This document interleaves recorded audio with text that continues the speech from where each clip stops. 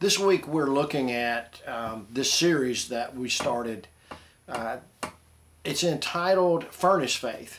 And the first one in that series is appropriately the story of Shadrach, Meshach, and Abed Nego as they are confronted with the punishment, if you will, of the fiery furnace because they would not surrender and worship this golden statue that Nebuchadnezzar had set up for everyone to worship. Now, as we dive into that, it's found in chapter 3 of the book of Daniel.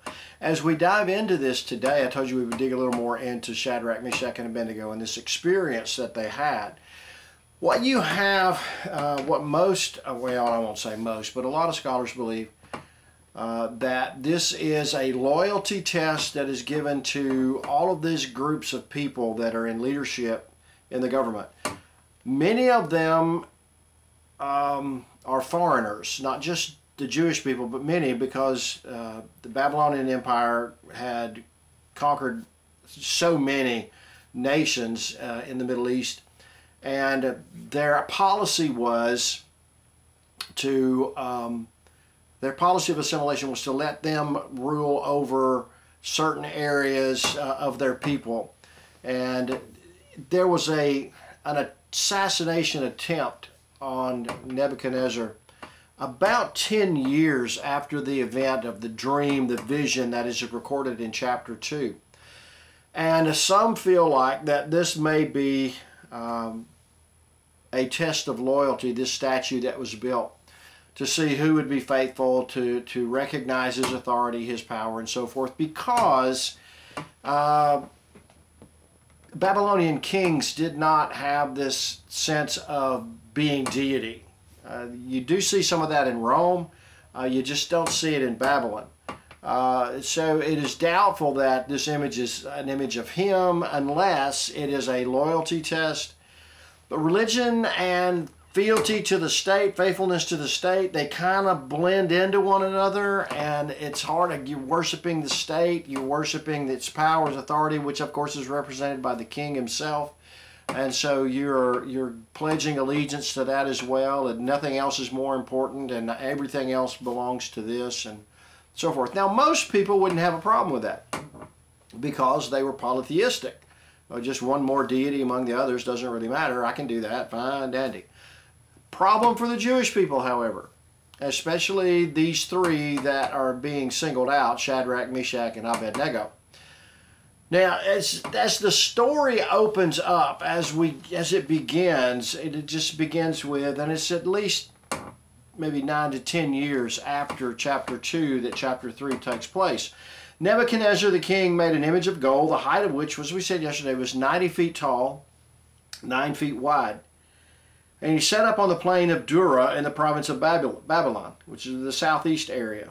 Then Nebuchadnezzar the king sent word to assemble the listen to this list of officials: satraps, prefects, the governors, counselors, treasurers, judges, magistrates, and all the rulers of the provinces. If I have missed anybody, all the other rulers of the province, to come to the dedication of the image that Nebuchadnezzar the king had set up.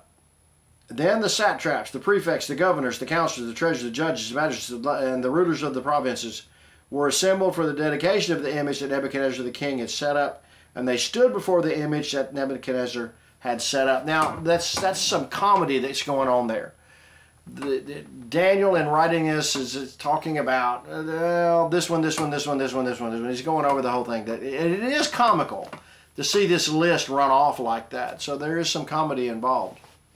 And it's very pretentious, in your face. Oh, we are officials and all of this, and we're brought here, and we're gonna worship this, and dedicate the dedication. You'll fall down and worship at this dedication ceremony of this statue that. And I do agree. I do believe that religion blends into it, but I think primarily it is a pledge allegiance, which, by the way, is pretty much what the worship of the emperor was. It was to pledge allegiance to the emperor. And if you know Jewish history, you know that when Rome conquered Judea and it came under Roman control, the Jewish people just would not, they simply would not do obeisance take the Pledge of Allegiance to the form of the emperor. They would rather die, and they did, which led to this, I can't think of the word. It led the Roman authorities to allow the Jewish people to have their own religion. They were given special dispensation. You know, you can worship your own religion if only you remember to pray for the emperor during the daily sacrifices. Okay, cool, we'll do that. So that's what they did. And when Israel was undergoing that persecution under Rome and dying because they would not sacrifice to the emperor and bow before his image, and same with Antiochus Epiphanes the third, which is going to play historically with Daniel. When they were facing this in the intertestamental period, the Jewish people drew upon stories, especially like this one, Shadrach, Meshach, and Abed Nego, and how they were faithful to God and God was faithful to them. Their faith and faithfulness was demonstrated. And so very important in the history of Israel is this particular story. And so the pretentiousness of all of these officials in the court, all of that is saying that's nothing. Your title is nothing. What is important is God himself. So we take up the story again. You've got all of this pretentious stuff, and the herald announces, well, they're all gathered there. In verse 4, then the herald loudly proclaimed to you the command is given, O peoples, nations, and men of every language. Okay, these aren't just Babylonians. There are other nations, other peoples that are involved in this worship. At the moment you hear the sound of, here we get another big long list, horn, flute, lyre, trigon, psaltery, bagpipe, and all kinds of music, that you are fall down and worship the golden image that Nebuchadnezzar the king has set up. And so there's this orchestra that is set up. This is a very big dedication. It's a big ceremony.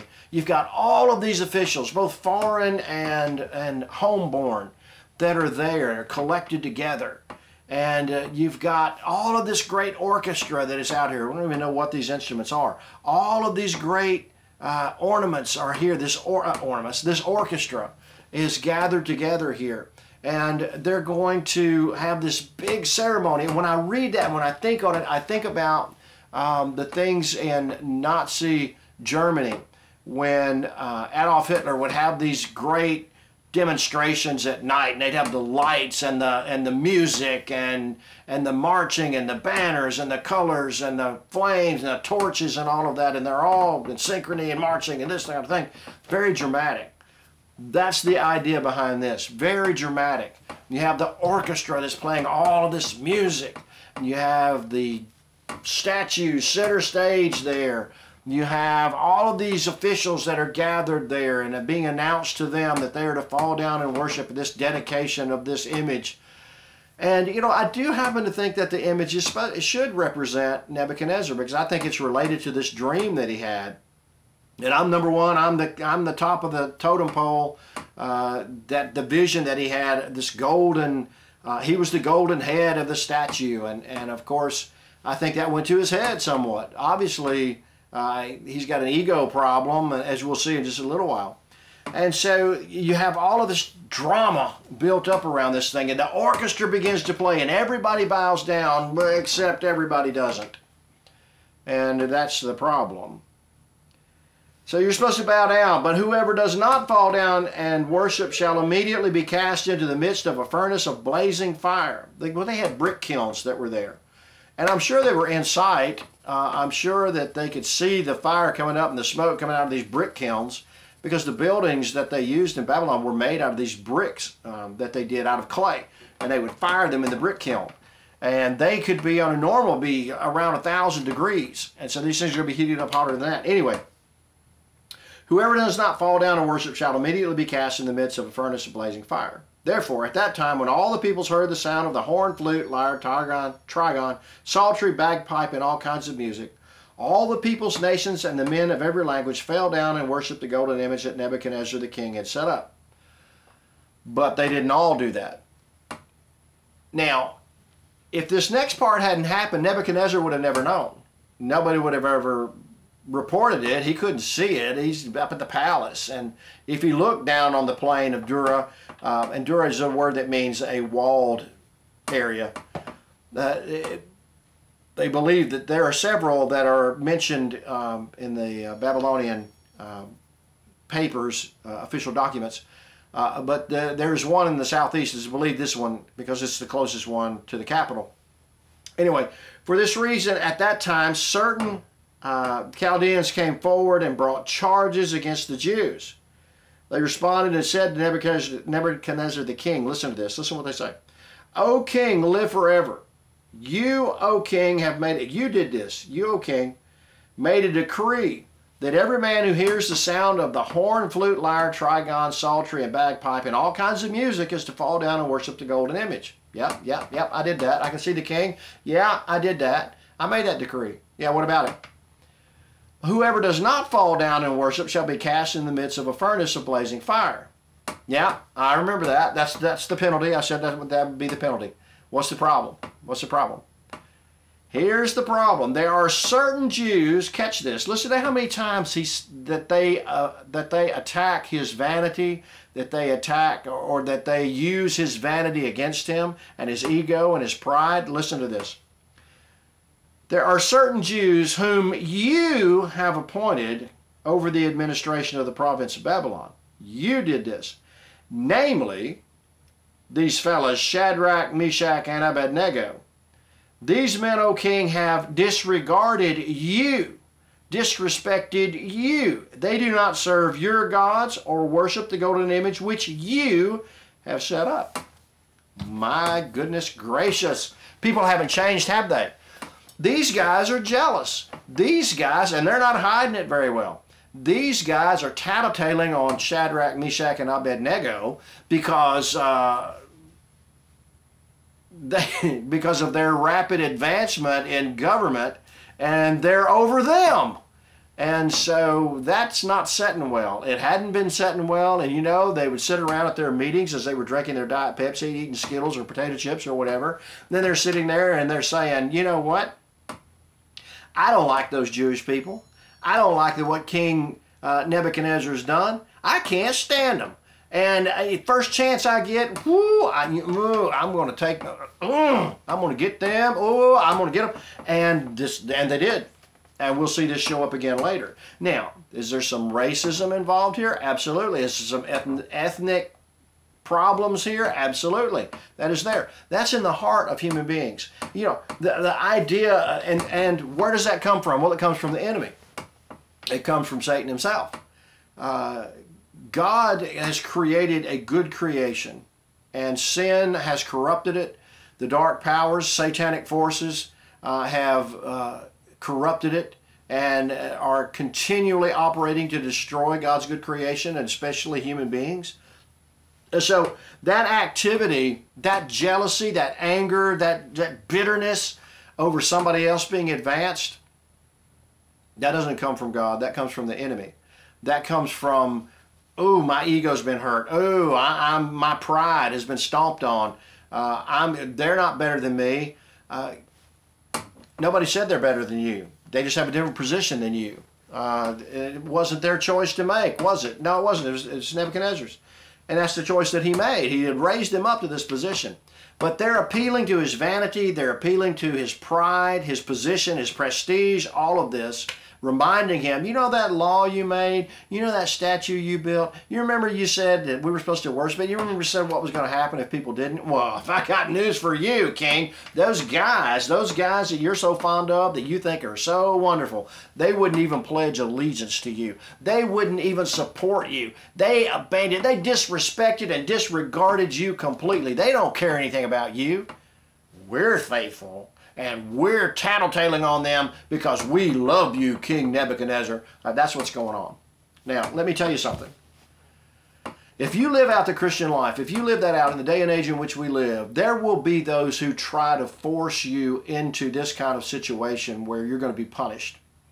If you will not play the game like they say to play the game, then they will try to eliminate you.